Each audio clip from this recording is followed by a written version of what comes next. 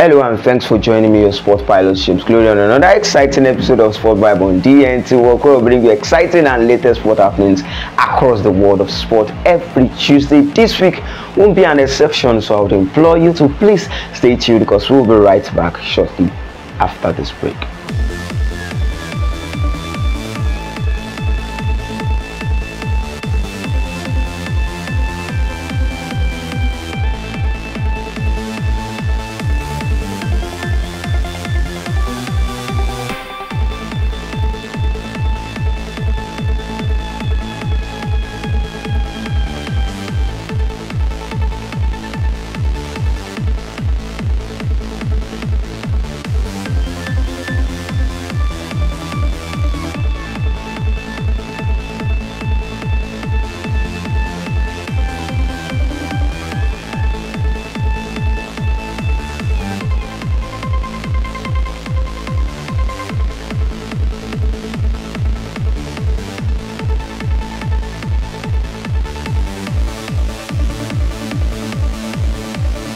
Welcome back. It's a beautiful Tuesday afternoon, and today we'll be having some quick recap of the sporting activities and happenings that took place during the week and during the weekend, particularly last month and across the European competition, where we talk about club European competition in the world of sport. And we'll be starting from the major one that took place during the weekend, where we saw Real Madrid defeating Borussia Dortmund in the finals of the UEFA Champions League at Wembley, 2-0 to win it for their 15th time in the club history. Before now, Real Madrid are the most successful team in the UEFA Champions League, having won it 14th time, and now they have been able to defeat Borussia Dortmund to win it yet again for the 15th time. Is their award, and their competition is the UEFA Champions League. We are only witnessing them doing it over and over again, and the last time that Real Madrid has lost in the finals of the UEFA Champions League was in the year 1981.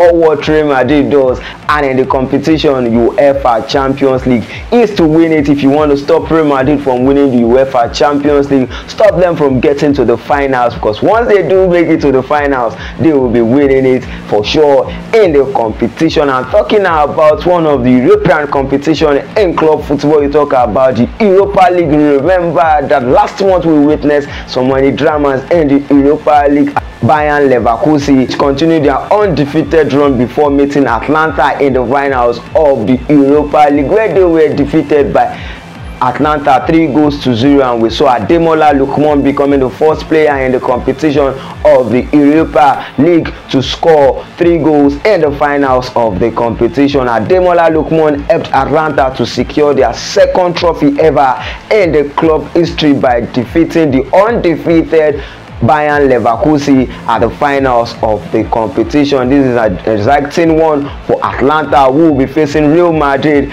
in the Super League at the beginning of next season. I'm talking about one of the European competition. Also, we talk about UEFA Conference League, where we saw Olympiacos defeating Fiorentina in the finals of the competition on an extra time. Remember that Fiorentina were defeated by West Ham last season in the finals of that competition. It has been a back-to-back defeat for Fiorentina, who lost again to the Greek side Olympiacos, as Olympiacos becomes the first Greek side to win the Europa competition in the world of football. And talking about Real Madrid, we can fail to talk about their manager Carlo Ancelotti, who was able to win the UEFA Champions League for the 5th time as a manager. Haven't done that, winning the UEFA Champions League twice with AC Milan. Carlo Ancelotti, the former manager of Everton, has been able to win the UEFA Champions League 3 times with Real Madrid, to make it 5 times that he has won that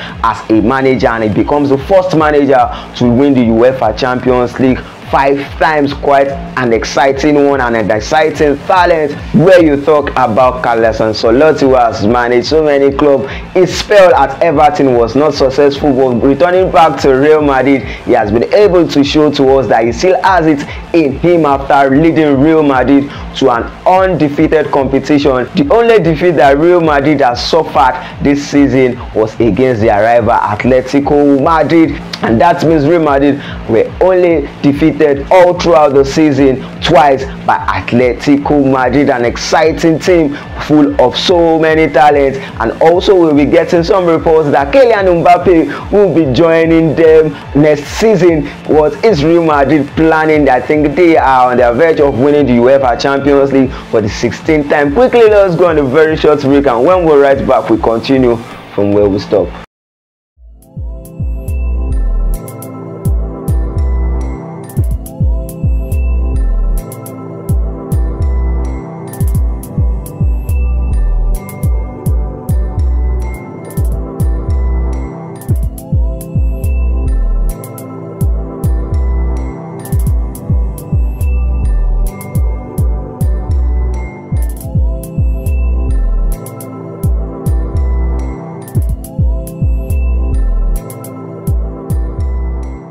Welcome back, and continuing from where we stopped, talking about Kylian Mbappe signing for Real Madrid as a free agent. He'll be playing for the Galacticos. Remember, that team already have so many talents, where we have Vinicius Jr., we have Jude Bellingham, we have Rodrigo, and we have some matured players where we talk about Lucas Modric. Toni Kroos has decided that he'll be leaving Real Madrid and he'll be quitting football after the Euro 2024 with Germany. And also we have Alaba in that particular team. They will be adding Mbappe to their attacking threat in the world of football. Real Madrid must be up to doing something in the Spanish La Liga. Remember that Real Madrid are up to something definitely for the UEFA Champions League, and in the La Liga will they continue to dominate the La Liga. Remember, they were able to win the Spanish La Liga last season, and I'm sure Barcelona fans will be happy with Kylian Mbappe joining Real Madrid. But they have something to hope for under their new management, Hansi Flick, as he will be managing Barcelona next season. Will he be able to fight for the Spanish La Liga next season? We also have Diego Simeone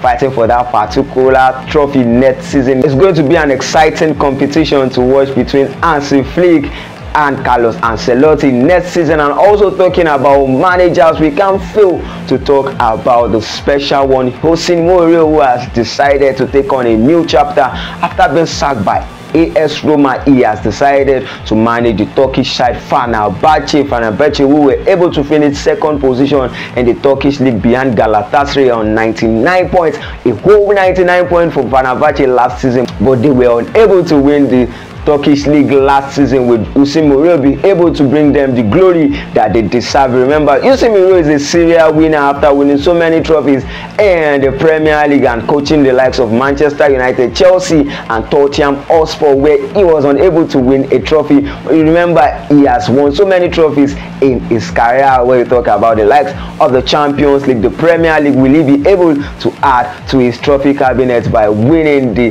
Turkish league with Fenerbahce? And also an interesting one is that the former manager of Chelsea, where we talk about Antonio Conte, has been appointed as the new manager of Napoli to make a difference in the Italian Serie A. The Italian manager will be taking charge of Napoli from next season, and quite an interesting one again in the world of football, talking about an individual personnel in the world of football who has been doing very well as an individual, but one thing that is missing in his career is a trophy. We talk about Harry Kane, who has won the European Golden Boot, finishing ahead of Kylian Mbappe this season. He has been able to add another Golden Boot to his collection. Remember, he was able to win the Golden Boot in the Premier League. He has won the Golden Boot in the World Cup. Now he has added the European Golden Boot to his collection. When will Harry Kane be winning a trophy in his career? This is the length at which we'll be going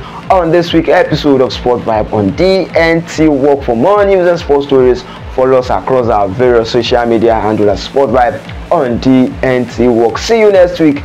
Thank you.